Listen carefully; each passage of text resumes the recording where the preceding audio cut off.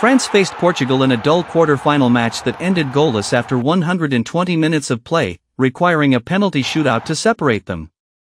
However, after Joao Felix missed his penalty and France's final kicker, Theo Hernandez, succeeded, Kylian Mbappe, who was on the bench, joyously sprinted towards his teammate. Interestingly, as France celebrated their victory, Ronaldo, who appeared visibly sad and disappointed, watched Mbappe, who idolizes him, sprint in jubilation. Mbappe's celebration was so swift that he was almost out of camera shot in front of Ronaldo.